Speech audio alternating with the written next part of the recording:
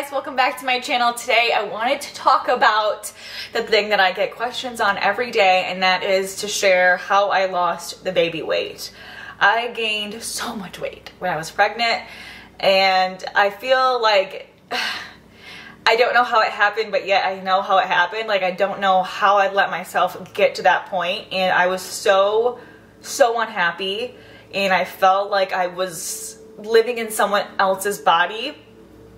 And I feel so much better now, and I want to share that with you guys because I know how it can feel. Pregnancy aside, I feel like I did not gain like the healthy range when you're pregnant. And I definitely was not being healthy either. And so I think it's one thing if it's like you were healthy and you made good choices and you still gained a lot, but I didn't. I did not make good choices. So I thought for anyone that's pregnant right now, maybe this would be helpful. Or anyone that just had a baby, maybe this would be helpful. Or if you're just curious. I love watching weight loss videos, so maybe you'd like this video. I've shared a couple videos in the past. I'll have them linked down below. Maybe I'll put together a little playlist.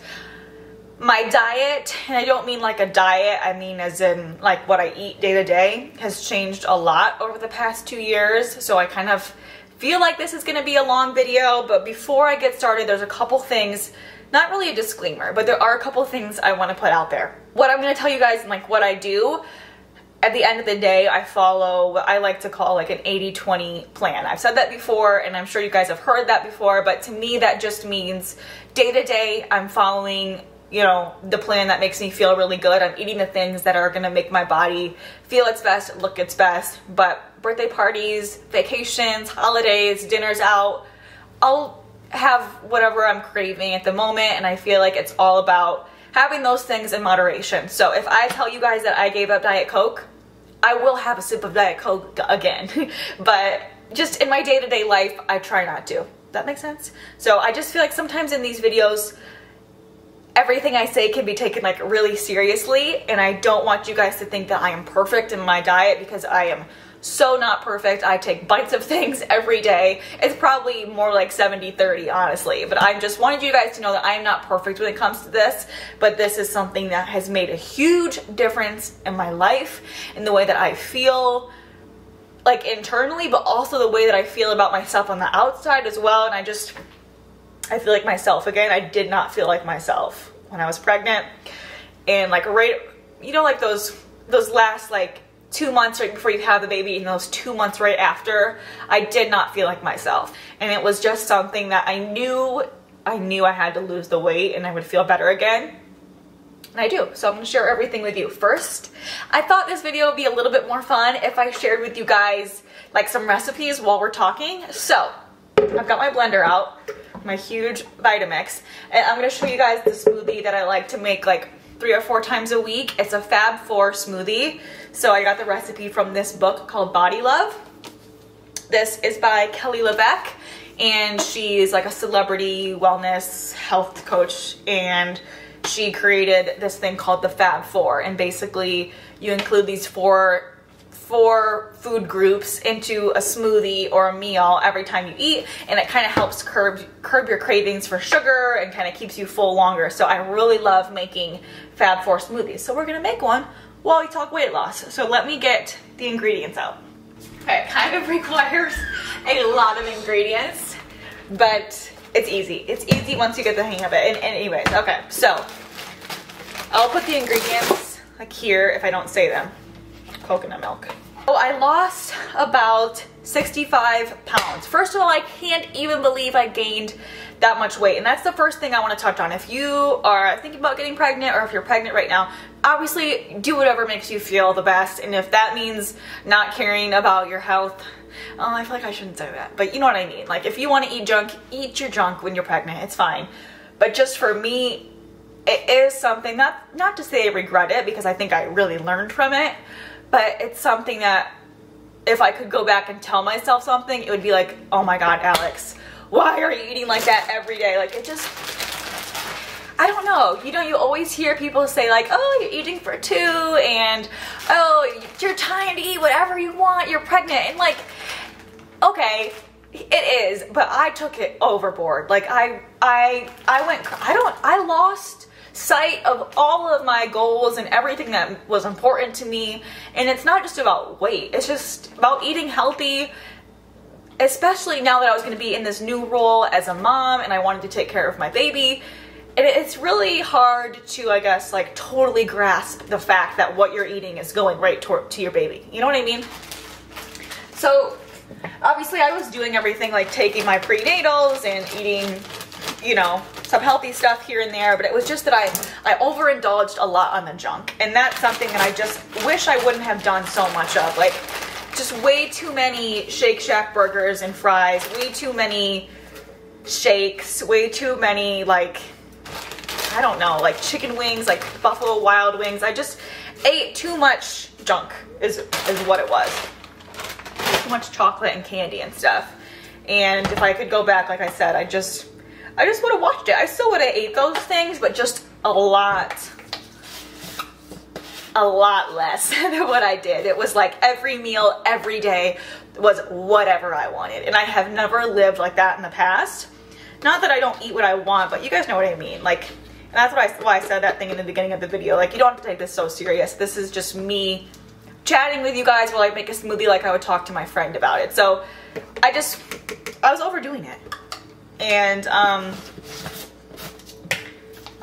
then I gained a ton of weight, and I wish my doctor would have told me, but they didn't. And I actually went to find a new OBGYN, and they did recommend to me, they're like, hey, next time you get pregnant, we'll just watch your weight a little bit more, we'll kind of just be more cautious. And I was like, it would have been so simple if that doctor would have told me, but also it's my responsibility to know too. Okay, so I'm not just gonna have kale. I'm gonna put a couple berries in there, and normally she recommends to put some fat, but I already had a piece of toast with peanut butter on it like 20 minutes ago, so I'm gonna skip the fat because I'm just not that hungry for it.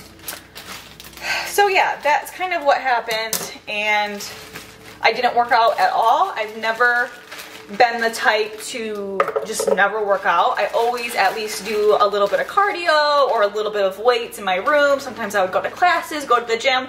When I was pregnant, I just lost sight of everything. I was very sick in the beginning, and I know how hard it's hard to remember how hard it was, you know, now.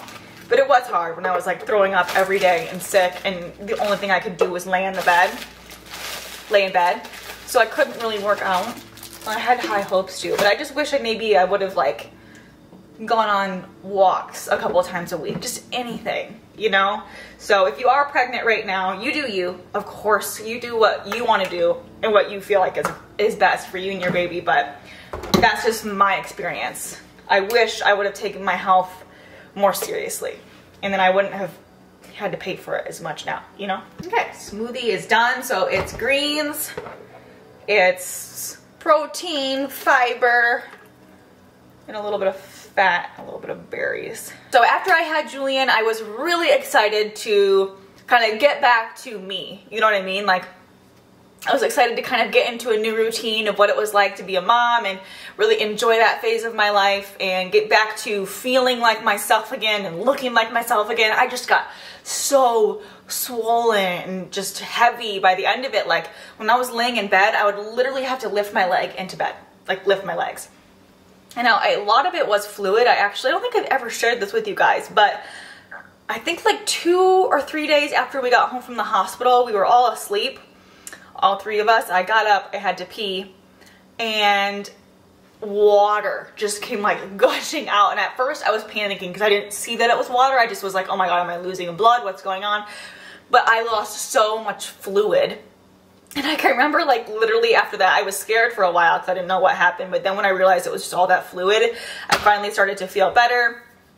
And I honestly started to eat healthier as soon as we got back from the hospital. It just felt right. And I think once I had Julian, I felt a lot more responsibility to be a really good role model for him and to take care of our family and to make health a priority to all of us.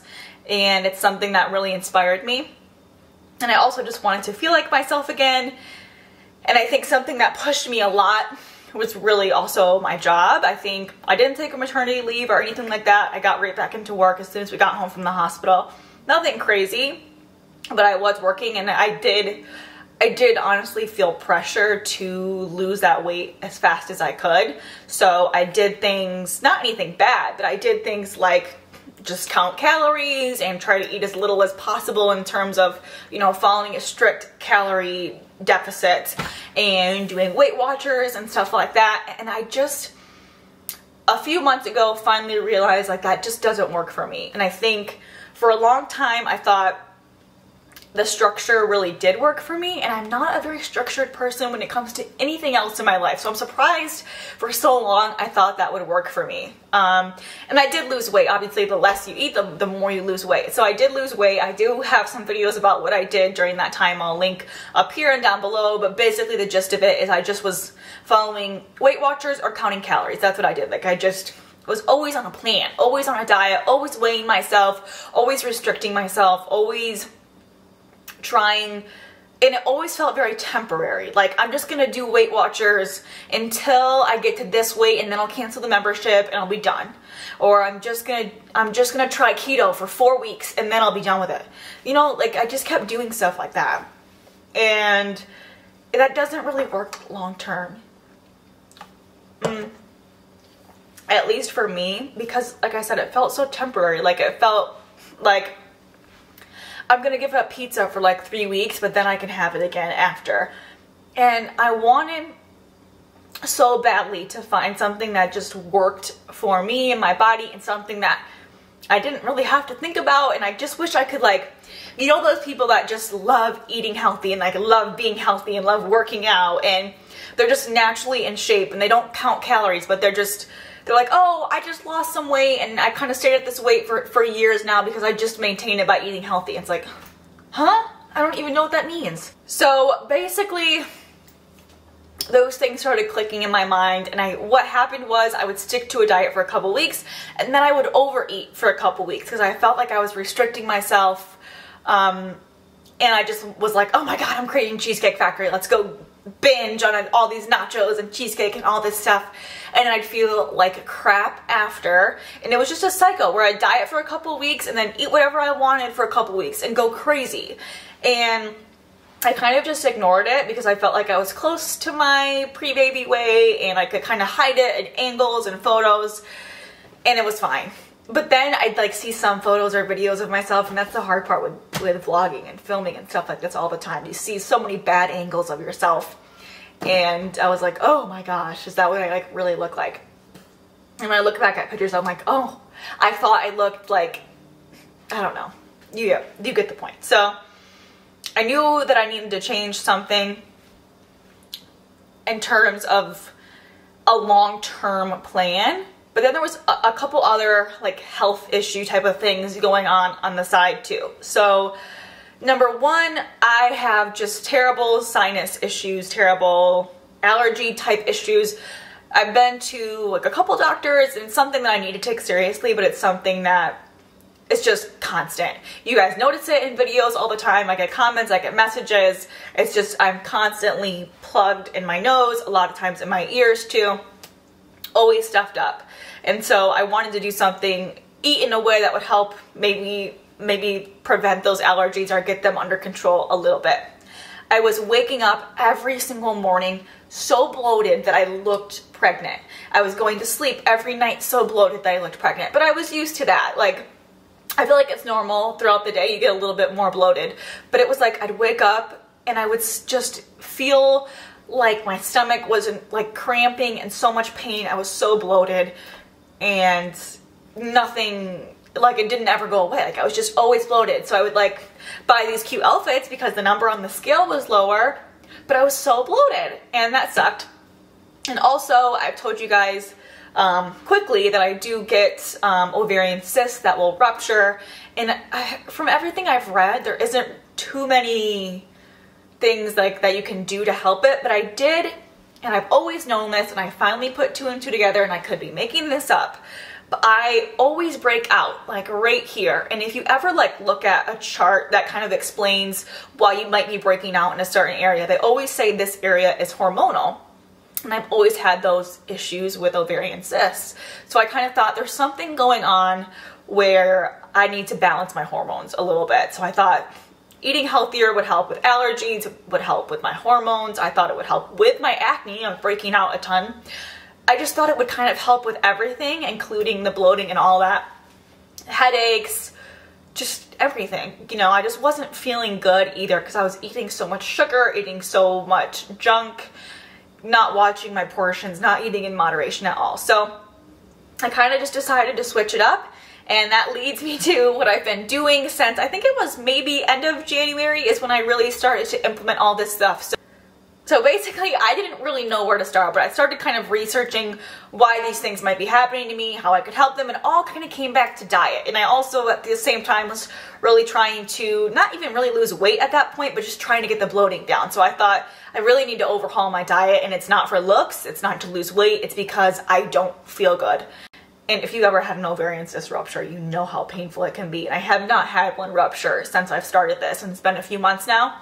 I usually get them a couple times a year. And my skin has been totally clear since I've started doing this. So I just feel like it's really worked.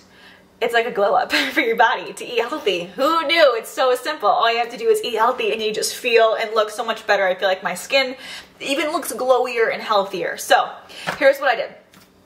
I cut out gluten, I cut out dairy, and I cut out as much like refined sugar as possible. I did that for a few weeks, and then I was curious. Like, I felt like it was really good for my body, but I was curious as to why. So I took a test, like a little blood test, and it told you like all the different food sensitivities you might have. And it came back that I was sensitive to gluten, a lot of different types of like wheat, dairy, a lot of different types of like different foods, so many foods, almonds, eggs, yeast. It said I had an overgrowth of yeast, which I think is why I was bloated a lot. All kinds of stuff. So I would definitely do that. Either go to your doctor or find one online where you could take a test to tell you what your body is sensitive to. And it could be causing things like headaches or nausea or you don't know anything. And it's so easy to cut out almonds. That was so easy. It's no big deal for me to cut out almonds and I feel so much better. So doing that test helped a lot, and it kind of reassured me that I was on the right path. So that's what I did. I cut out gluten, I cut out dairy, and most sugar. And that's pretty much it. And I just try to stick to it. But it's more so about what I can eat rather than what I can't eat. And I don't think of it in, I feel like sometimes people would think of that in a way of like, oh, well, I can't have cake. It's like, if I want cake, I'll make cake. I'll just figure out a way to make it that's healthier. I made cookies last night. And they're super healthy with coconut oil and maple syrup and gluten-free flour, and you know what I mean. Like, I'll still have treats, I'll still have whatever I want. I'll just try to actually eat healthy, eat a lot of greens, a lot of fruits, a lot of healthy meats, fats, healthy fats, avocados, stuff like that. So that has really been the secret to it, is just eating healthy. Like, that is the big secret. I get messages every day asking how I can share, asking if I can share how I lost the last little bit of baby weight, because I feel like that's a problem spot for a lot of people. It's like those last 10 to 20 pounds is so hard.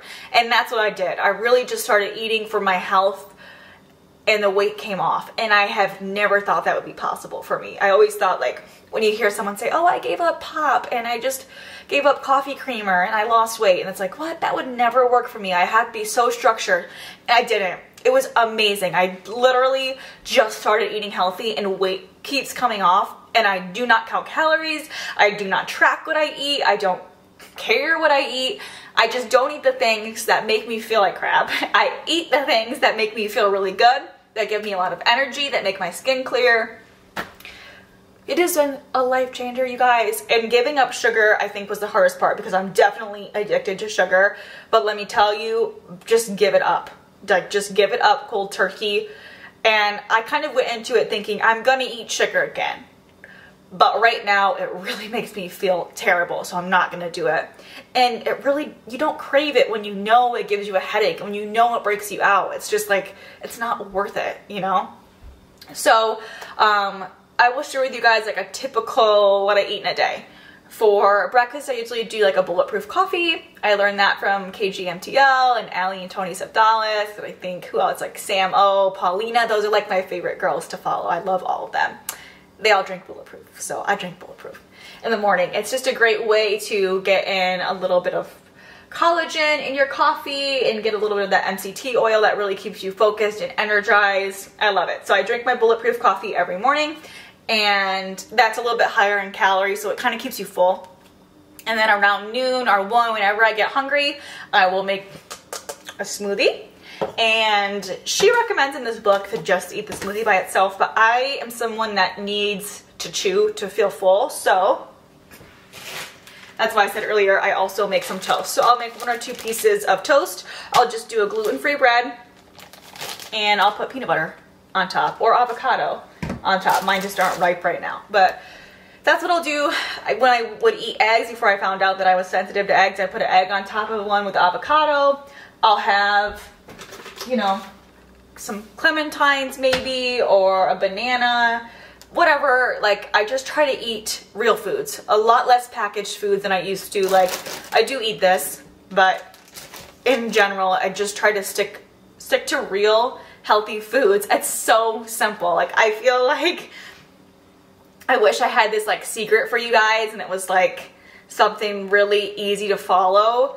But it's just, I've been eating healthy and not eating stuff that I know is bad for me. Like, I know Diet Coke is so bad for me, so I just cut it out.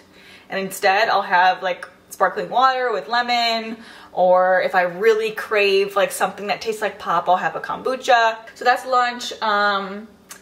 For snacks, I'll do hummus. I'll do like coconut yogurt with granola. I'll do fruits. I'll do veggies. What else will I do? Sometimes I'll make cookies and stuff like that for dessert, or little banana. I like to make like little healthy banana bread muffins. I'll keep them in the fridge, pop them in the microwave if I'm really craving something like super filling.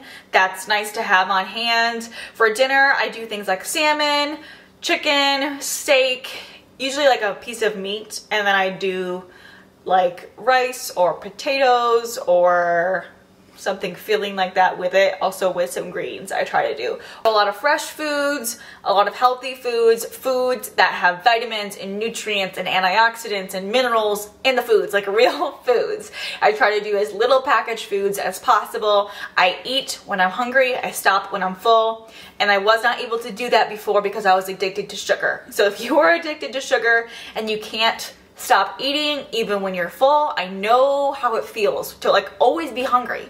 And that's what helped me stop craving bad food, was to cut out sugar. Now, I still eat fruit, and I'll still eat honey, like real honey or real maple syrup, like pure maple syrup. I don't like down it all day long, but I will have, like I said, I made these cookies. I put maple syrup in, I put coconut sugar in, and I'll eat 1 or 2 or whatever I want. So I think those are the big things in terms of the actual foods that I eat, and the way that I eat them. I try to follow intermittent fasting, where I don't actually sit down and eat a meal until like noon or 1, and then after dinner at like 7:30, I'm done eating for the day. And that really helps stop the snacking as well. But there, of course, are nights where Michael and I are watching TV together, watching a movie, and I'll have some popcorn, or I'll make those cookies or whatever. But typically, I try to follow intermittent fasting. It just makes me feel better. This is the least I've ever thought about food, by following, you know, this plan of just eating when I'm hungry and eating stuff that I know is nourishing my body. I don't think about food as much. I'm not as hungry as often.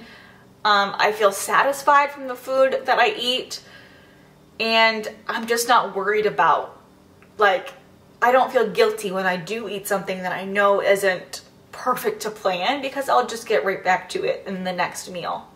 So those are the main things.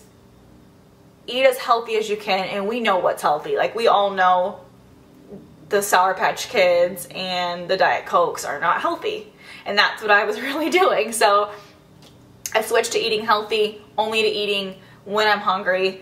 And one other big thing was I stopped weighing myself. And that was another thing that I was very addicted to, in terms of like that diet type of mentality where you're counting calories and you're weighing yourself every day and you're feeling guilty if you take a bite of something.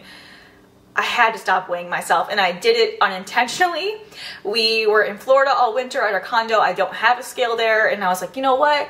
It's gonna be good for me if I just don't weigh myself, and I'll weigh myself when I get home. And that's what I did, and that's how I realized that I did lose weight. And now that we've been home, I notice I weigh myself a lot more because it's just there. And then it kind of affects your mood for the rest of the day. So if you can step away from the scale and do it only once a week or once a month, it's so much better for your mental health. That is what I did for food. As far as working out, I kept it so simple. It's crazy. I said no to things that I didn't want to do and yes to things I did want to do. When we were in Florida, I didn't feel like going to the gym. The weather was so nice. I wanted to spend time with my family. We were there for only a couple of months, and it was a really fun experience to be able to live there for the winter. So I went on walks. I went on walks every day, and I love going on walks because Michael and I can talk, but also be with Julian at the same time and just kind of spend time as a family. So I walked a lot. We walked on the, there's this really long bridge that we love to walk. It's like a 45-minute walk to Starbucks and back, so we would do that. We'd walk around our neighborhood. Going on walks is something so easy and fun. Put your headphones in if you're by yourself. I love doing that at home. It's been a little bit colder here in Michigan, so I have an elliptical downstairs. I'll do that a couple times a week, and I just have fun. I go down there and watch a video, a TV show, or listen to really good music, and it's my me time, mommy time, where I can do whatever I want and kind of zone out for a little bit. It's actually so much fun, and if that's all I want to do, that's all I do. I think all of these things have been really a positive change in my life, a positive change in Michael's life. He's eaten a lot healthier, a positive change in the way that we want to feed Julian as he grows up and starts eating more and more regular food. And it's all been a very positive experience, and I think it's something that I'm very happy to be able to share with you guys, and hopefully it inspires you to make a change if you're not very healthy right now and you're sick of it and you're sick of feeling sick and you're sick of feeling tired. It'll help. I did want to give you a little bit of advice. When I go out to eat, there is no drama. And that's actually something she talked about in this book. It's like, give up the food drama. Give up the food drama. Like, if I'm out to eat and they don't have something gluten-free or dairy-free, I'll order a burger and just eat it plain. Or I'll just eat the whole burger if that sounds good to me. Like, I just cut the drama. So when I'm at my parents' house and they don't have anything gluten and dairy-free, I just eat what's there. And it's fine. This is something that I'm going to stick to for life. So cut the drama. That's something that's really helped me too. Hope you guys like this video. Please subscribe if you're new. I make videos on every week about stuff like this, recipes that I love, outfits that I love. This new t-shirt is coming out. If you guys didn't know, I have a little t-shirt line called Good to Be. And this comes out soon, so follow that. Subscribe. I make new videos every week on fashion, beauty, lifestyle, mom stuff. And I'll see you guys next week. Bye.